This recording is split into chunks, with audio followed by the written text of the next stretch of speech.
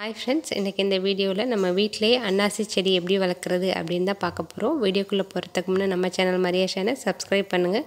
அப்படியே பக்கத்தில் இருக்க பெல் பட்டனை கிளிக் பண்ணிவிடுங்க. அப்போ தான் நான் அப்லோட் பண்ணுற ஒவ்வொரு வீடியோட நோட்டிஃபிகேஷனும் உங்களுக்கு உடனே வரும். இது பார்த்திங்கன்னா நம்ம கடையிலலாம் வாங்கிட்டு வர பழத்தில் இதை மாதிரி குருத்து இருக்கிறத பார்த்து வாங்கிக்கோங்க. ஃபஸ்ட்டு நம்ம இந்த குருத்தை கட் பண்ணி எடுத்துக்கலாம். ஃபஸ்ட்டு நம்ம ஒரு கிளாஸில் வந்துட்டு தண்ணி ஊற்றிக்கலாம். இப்போ தண்ணி இதில் ஊற்றியாச்சு. அதுக்கப்புறம் பார்த்திங்க அப்படின்னா நம்ம எடுத்து வச்சுருக்க அந்த குருத்தை வந்துட்டு வேர் விடுறதுக்காக இந்த தண்ணியில் எடுத்து வைக்க போகிறோம். இப்போது இதில் பார்த்திங்க அப்படின்னா இதில் இந்த சைடில் எல்லாம் இருக்குல்ல நிறைய மடல், இதெல்லாம் பார்த்திங்க அப்படின்னா நம்ம பிச்சு எடுத்துக்கணும். அந்த இடத்துல தான் பார்த்திங்கன்னா நிறைய வேர் வர ஆரம்பிக்கும். ஸோ இந்த சைடில் எல்லாம் இருக்க மடலெல்லாம் ஃபஸ்ட்டு நம்ம பிச்சு எல்லாத்தையும் எடுத்துடலாம்.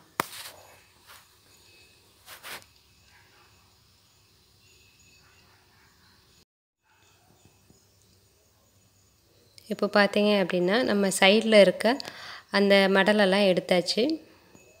இதில் இந்த குட்டி குட்டியாக கணுக்கணுவாக தெரியுதுல, இந்த இடத்துல பார்த்திங்கன்னா நிறைய வேர் வைக்க ஆரம்பிக்கும். ஸோ நம்ம மடல் எடுக்கும்போது பார்த்து டேமேஜ் இல்லாமல் எடுக்கணும். இப்போது நம்ம அதை எடுத்துருக்க தண்ணியில் இதை வச்சிடலாம். இது பார்த்திங்கன்னா தண்ணி ரொம்ப அதிகம் தேவையில்லை. நீங்கள் எவ்வளோ மடல் எடுத்துருக்கீங்களோ அந்த அளவுக்கு நீங்கள் தண்ணி வச்சா போதும். ரொம்ப மேலே வச்சிங்கன்னா அழுகி போயிடும். இந்த அளவுக்கு தண்ணி போதும். இப்படி வச்சதுக்கப்புறம் வெயில் படாத இடமா பார்த்து நீங்கள் இதை எடுத்து வச்சுருங்க. இது பார்த்திங்கன்னா இது 5வது நாள். 5வது நாளில் உங்களுக்கு வேர் பார்த்திங்க அப்படின்னா குட்டி குட்டியாக வர ஆரம்பிக்கும். இந்த மாதிரி நிறைய வேர் வந்திருக்கு. நீங்கள் டெய்லியே தண்ணி மாற்றி இதை எடுத்து வைக்கணும். அப்போ தான் சீக்கிரம் உங்களுக்கு வேர் வளர ஆரம்பிக்கும். இது இப்போ 8வது நாள். நீங்கள் வேர் பார்த்தீங்க அப்படின்னா இன்னும் கொஞ்சம் நீளமாக வளர்ந்துருக்கு.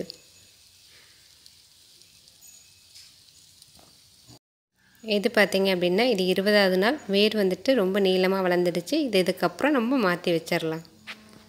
இப்போது நம்ம ஒரு தொட்டியில் மண்கலவை ரெடி பண்ணி வச்சுருக்கோம். நம்ம எடுக்கிற தொட்டி பார்த்திங்கன்னா கொஞ்சம் அகலமாக எடுத்துக்கோங்க. ஏன்னா அதோட மடலெல்லாம் பார்த்திங்கன்னா கொஞ்சம் நீளமாக வளர்கிறதுக்கு வசதியாக இருக்கும். ஸோ சைடில் எல்லாம் கொஞ்சம் கிளைகள் வர்றதுக்கு கொஞ்சம் அகலமான தொட்டி எடுத்துக்கங்க. நீங்கள் செம்மண் கூட இதுக்கு யூஸ் பண்ணிக்கலாம்.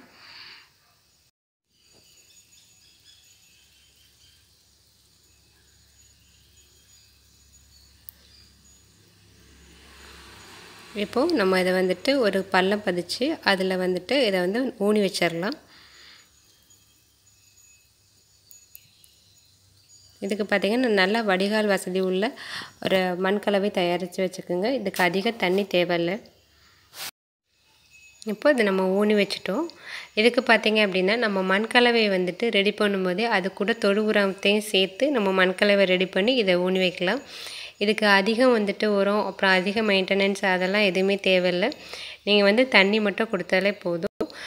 இதுக்கு வடிகால் வசதி இருக்கணும். ஸோ நீங்கள் எடுத்துருக்க அந்த பாட்டுக்கு கீழே ஒரு சின்ன ஹோல் போட்டு வச்சுக்கோங்க, தண்ணி தேங்காமல் இருக்கிறதுக்காக. அதுக்கப்புறம் உங்கள்கிட்ட மீன் அமினோ அமிலம் இருந்துச்சு அப்படின்னா இந்த செடி கொஞ்சம் வளர்ந்ததுக்கப்புறம் நீங்கள் அதுக்கு கொடுக்கலாம். அன்னாசி பார்த்திங்கன்னா நல்லா வளர்ந்து காய் பிடிக்கிறது ஒரு 10 மாதம் ஆகும். இதோட பூ பார்த்திங்கன்னா இதை மாதிரி தான் இருக்கும். ஸோ நீங்களும் இதை ட்ரை பண்ணி பாருங்கள். தேங்க்யூ.